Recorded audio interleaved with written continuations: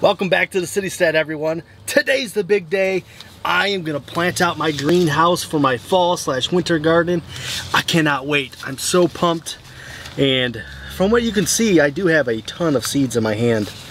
And on top of that, I also have a few plants that I had started and they just don't look like they're gonna produce, and the season's coming to an end. So I am gonna transplant a couple things in here that are already slightly mature to see what they do in here. Hopefully they can get to that maturity age and produce some food. That'd be great, right? That's what we're aiming for. So I'm excited. I'm gonna show you guys a little bit of what I'm planting. I'm not gonna show you everything because, as you can see, I plan on trying to cram a whole lot of stuff into this little tiny greenhouse for the winter. But I will show you some of the big hits and stuff that I'm doing, some of the things that are a little bit crazier, some of the things that are probably more tame and achievable for our winter fall gardening. And I'm using everybody, man. I got MI Gardener seeds, I got some Baker Creek seeds in here, fruition seeds. What else we got? Oh yeah, recently I got some stuff from Mary's Heirloom Seeds. This came very well recommended from Rose over at Wholesome Roots. And if Rose tells me a good company that sells seeds, I'm gonna believe Rose, because she is like the original OG when it comes to gardening. So she said the awesome company. I'm gonna give them a shot and see how I like it. So let's go ahead and get some stuff going.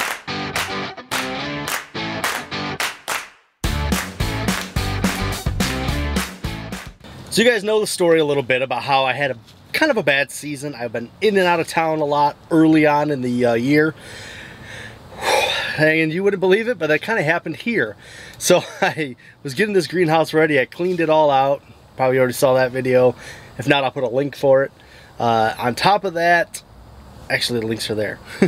On top of that, I built some hugelkultur beds in here because I had no way of growing anything in here. I had no garden beds or anything. So that's what I ended up choosing. I went with that, and I will put a link to that video. And then right after that happened, I got those finished, and I'm like, all right, I'll give them a day to set, rest. Yeah, the unbelievable thing happened. Very sarcastic there. Of course, I got sent out of town for like a 2-week trip.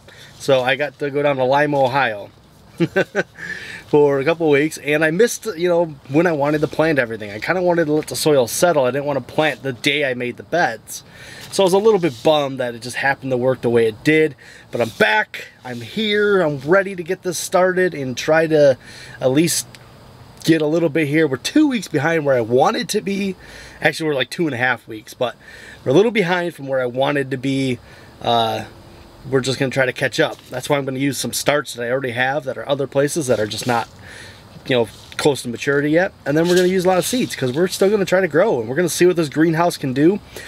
And we're going to show you guys everything that we do with it. So you'll get little updates of it, throughout the whole winter until it just peters out and dies and doesn't produce anymore. Or if it makes it all the way to spring, then even better. Better for all of us. So if you didn't see the hugelkultur bed video, I will show you them right here. This is a pretty good sized bed. This bed is 8 foot by 32 inches wide. And I put it here because it had these tomatoes in it. You can see they're already fruiting a little bit back there, already turning ripe. And it still actually has flowers on it. So I'm pretty excited because I think it's still going to get a little bit of cherry tomatoes out of this thing, which that's just awesome. So I'm going to try to build around that, which was the hugelkultur bed around that. And then I also had a little extra space in this front corner when I did all my cleaning out of it. So I just built another small little hugelkultur bed, a little small gardening area just to see if there was anything else I could get in here. I want to try to maximize my space in here, but I also still want to be able to use this for spring. Like I want to plant early in spring in here and then be able to do my starts, which is why we still have our bench back here all set up. And we got a little organized, in the video. We put all our stuff away. So we got all our stuff back here so we can start our seeds in here. We still have some room to do that, and we can still plant in here. So I think this little greenhouse, for what it is going to become very versatile. And we're talking, my greenhouse is 8 foot wide by about 14 feet deep. I got a build playlist somewhere up there. I'll put a link for it of the whole process of how I built this. It's just a Texas Prepper homestead greenhouse, cattle panel greenhouse. It's really pretty easy to build. I did a couple things differently, like I put the wood on the ends because I want to be able to insulate that a little bit, and I think you know, having the wood there, I could put the foam board in there a little bit better. And I just wanted to be able to maybe build a wall with like a chalkboard I could keep notes and gardening stuff on. So that's kind of the plan. I'll get there eventually. Most of you know I'm pretty slow going with this stuff because I work a lot of hours and sometimes I'm not even at the Citystead. So projects cannot get done when I'm not here. But when I am here, I try to get some projects done. But right now I gotta shut my mouth and get planting. So the first thing I had going out in the main garden area was these nice little eggplants. These are the Ichiban Japanese style eggplants. Those are the ones we like. The slender ones, they just taste better. And they're easier to go with a lot of different things. So I got a couple of these that look pretty decent, but have produced zero fruit. So we're gonna move them into the greenhouse and hopefully we can actually get something off of them. So this is why I'm gonna do zucchini over in this corner, is because I know it's gonna bush out and kind of take up some of that space. So by having just things on the outside edge, I'm gonna put it in the middle and peas on the outside. I'm hoping that'll give it enough space to be able to kind of contain itself, and hopefully I'll harvest something before and I can trim it a little bit. But trying to grow some kind of squash in here is gonna be really tricky, just being that it's space limited. And I don't really want to have something heavy like a squash plant climbing up the vines here. So I'm gonna do a bush style zucchini right in the center of this bed, and we'll see what happens. In the garden. You want to help? Yeah. What do you want to do? Put these in here. You want to put the seeds in the garden? Yeah. You want to plant the seeds? Yeah. Okay. First we have to build the trench. Oh. Uh-oh. I need my knife. Hold on. Boom. Do you know what this is called? Can you say hori hori? Hurry, hurry. But I'm doing the bear. I'm doing this. You gonna do that? What is this? That is. You remember what it's called?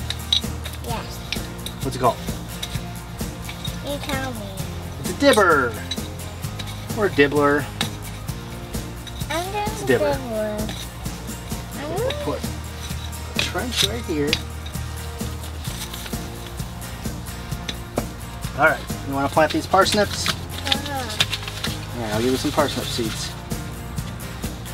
Are you ready? Yeah. Now you gotta just kind of sprinkle them along the trench.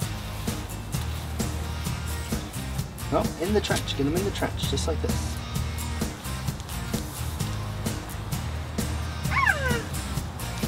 Oh, hold on. Now let's do another trench. Let's see, we got that one done.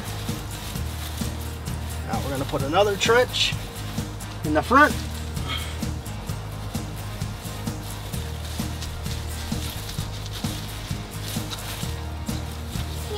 Here my seasons.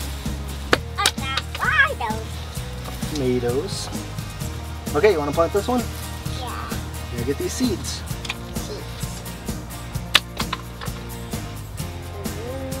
Drop them in there. Like that.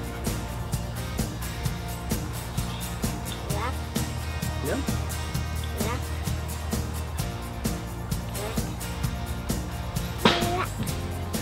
Excellent.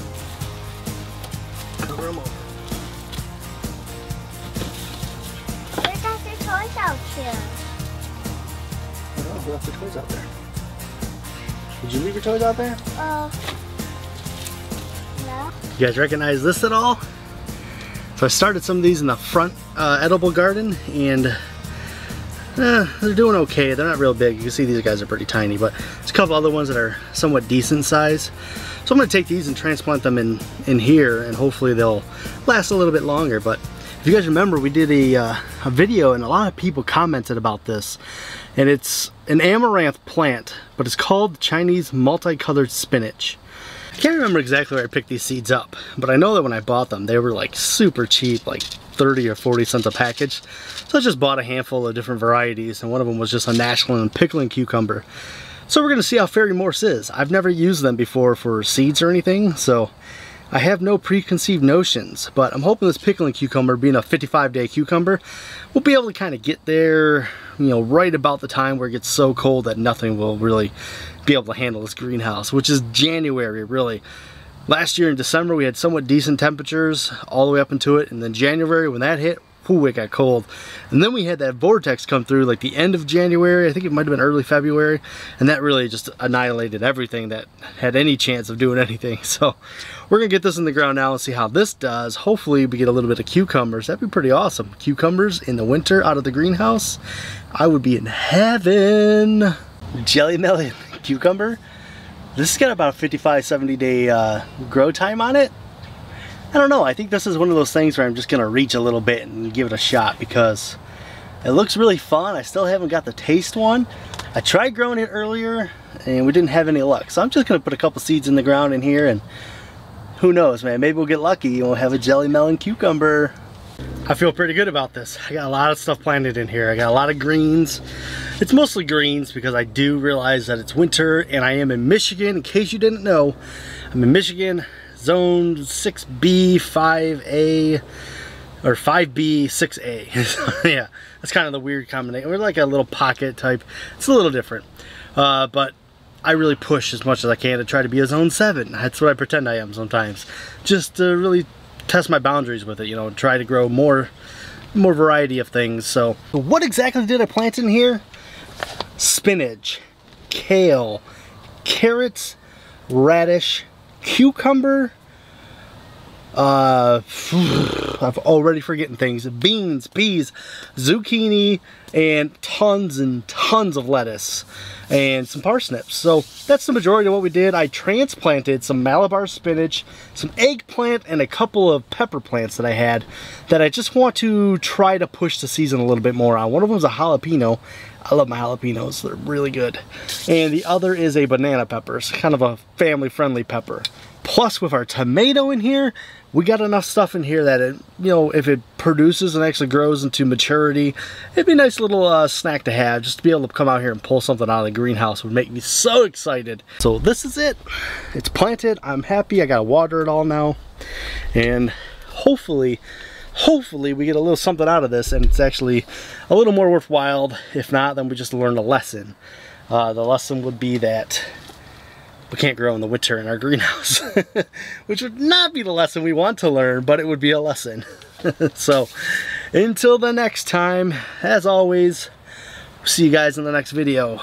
See ya.